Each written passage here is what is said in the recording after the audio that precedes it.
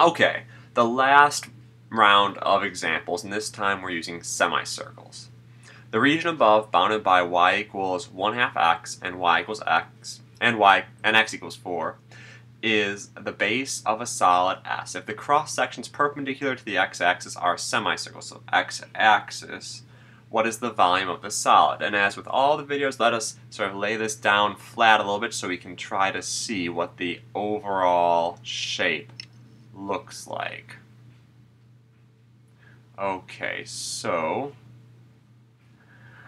those are my three lines, and perpendicular to the x-axis, so let's take a planar slice out of this and look at it,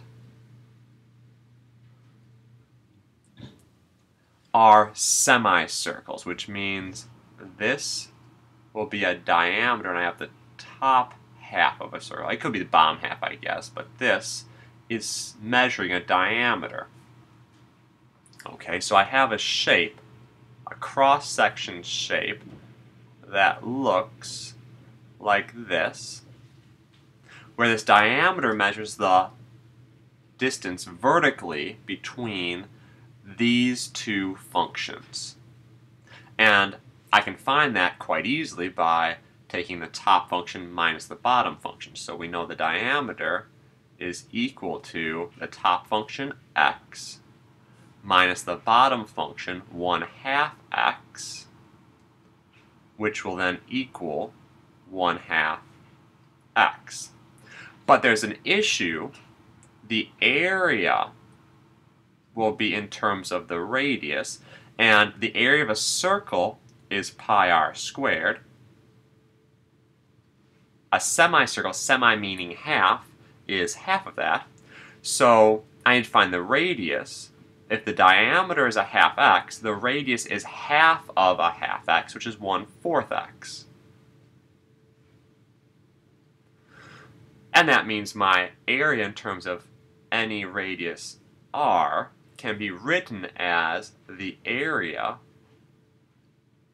in terms of any value x, and x is going to go all the way from 0, we can see it in the diagram, you can solve some systems to see it, all the way up to 4, so I'll take cuts anywhere along there, but the area will be pi multiplied by my radius, which is 1/4 x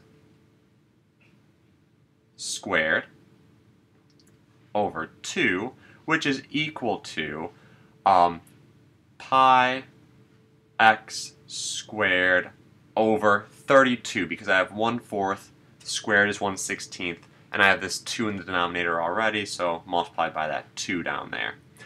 Okay, and as with always, this is the cross-sectional area perpendicular to x, and I can find the volume, which will exactly equal the integral from starting to stopping, 0 to 4, of the cross-sectional area, pi x squared over 32,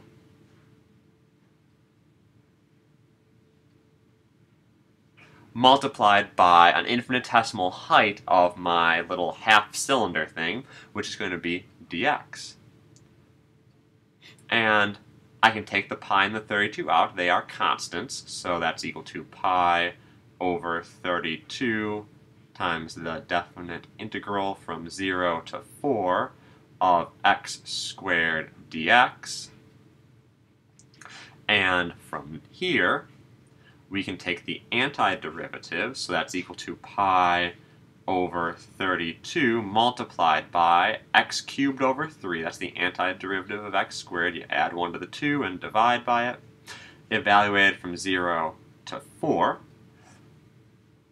And we put in the 4, we put in the 0, so I get that that is equal to pi over 32 multiplied by 4 cubed over 3 minus 0 cubed over 3.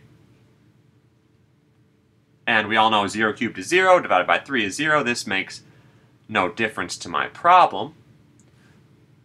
So this will equal 4 cubed is going to give me 64, so that's pi over 32 multiplied by 64 thirds. And this 32 and the 64 become 2 and 1, so I get my final answer, which is 2 pi over 3.